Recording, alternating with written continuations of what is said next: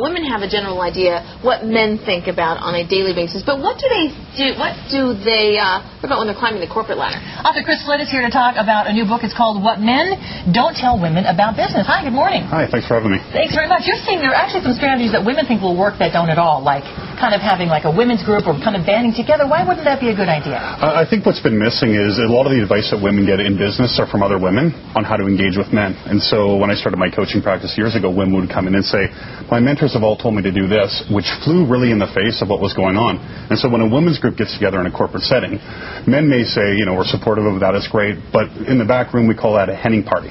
Oh. Yeah. And so a little nice. Not such a good idea. Well, you know what, it is great, but the kicker is when men see that women are excluding themselves as groups, it just kind of perpetuates, okay, women are going to do their own thing and men will do their own thing, and so that integration really isn't happening. But men really did that for years. I mean, they had their own little private meetings elsewhere. They have their what's called like the boardroom and everything. Are they threatened by that? Is it something that they feel like, what's happening, why are they banding together, or do they just see it as some kind of a lesser role? Yeah, I think there's kind of a war going on. The old boys club that just, they don't want women in the workplace at all. They're being replaced by younger alpha males who want to just get ahead. And for an alpha male, my own experience, it's all about making money. And so being successful in business. And so it doesn't matter to me if you're young or old, black or white, woman or man.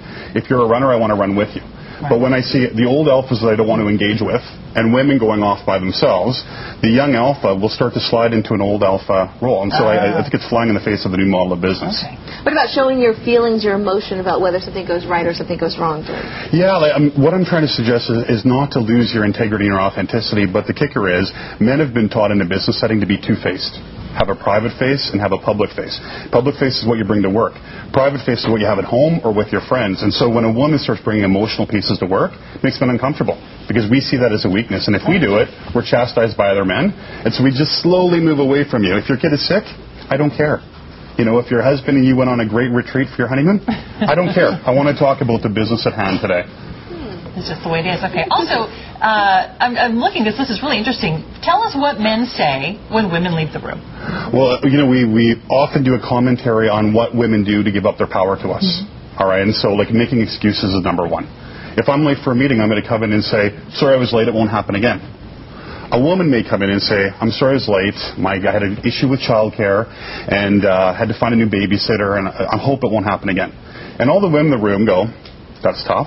All the men in the room go, I hate breeders.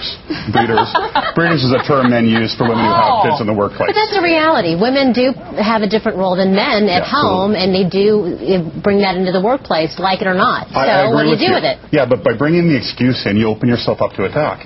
If you said, I'm sorry I was late, it won't happen again, there's nothing to attack there. But as soon as you bring the family piece in, guys think you should have planned better, you should have had better family support, you should have had a backup babysitter. If you don't give that much of an excuse, they have nothing to attack. So it's interesting, I think, that rather than say that men need to change anything, which sounds like that's probably not likely to happen, that really to play the game, that women just need to know how to react to really the reality of the situation is what's going on around them. Well, right? Is that a better strategy? Yeah, men need to adjust as well. And I think the nice thing about the old alphas is they're dying off slowly. But they don't think anything's... Super. No, but it is, really, because their mindset is not changing. With young alphas, we're looking to partner with women, and so I'm not suggesting women stop being women, but understand how men engage in business. And so when you're engaging with an alpha male, understand the language that will best catch his attention and want him to partner with you. So don't become man-like. Just understand how men engage, which I don't think has been put out there before. You talk about, handling your situation and keeping it at home or keeping it in the workplace. But you say the correct way to handle maternity, is there a correct way? Yeah, absolutely. When a woman decides to get pregnant and start a family, and I think we're in an age now where women don't have to decide.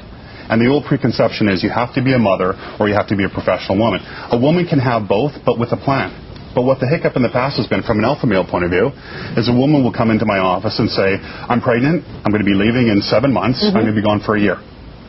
And so I might smile and go, congratulations, and I'm thinking, it sucks. That sucks. I have to find somebody to come and replace her for a year, hopefully on contract, and then I have to hope at the end of the year that she comes back. And so it creates more work for me, and so you being a resource to me now becomes a liability. Women that have more success in that balance will come in and say, here's the situation, I'm pregnant, I'm going to be leaving on this date. Here are all the steps I'm going to implement before I leave, including helping to find my replacement and getting them trained up so that you don't feel any of the repercussions of me leaving. Are you okay with that? Now, when a man hears that, they go, Excellent. Congratulations. Let me know what I can do to help, because I haven't picked up your suitcase. You've just acknowledged that somebody else will, and you're going to take responsibility, not me. Oh, well, there's a great conference coming up tomorrow, the Professional Business Women's Conference from 7 in the morning until 5:30 p.m. at the Sacramento Convention Center. Are you doing one of the workshops? Keynote in the morning, and then the full session in the afternoon on this topic. Oh, fantastic. And it's not too late to register if you want. This is a really great conference. It's at the Sacramento Convention Center. Register online at either or at 408-554-4249, and you can find the website to the Professional Business Women's Conference by going to the links page on CW31.com. Scroll down, look for Good Day Links. Tina is emceeing the morning session. I'm emceeing the evening, the lunch session. How are you? Nice to meet you. Great. Okay. Ladies and gentlemen, it's Chris Flett. Give him a big hug. Come on. This is really a great. Tina and I have been doing this conference for 3 years, and it's a great. You get such great information. Yeah. Very cool. Thanks. Thanks for having me.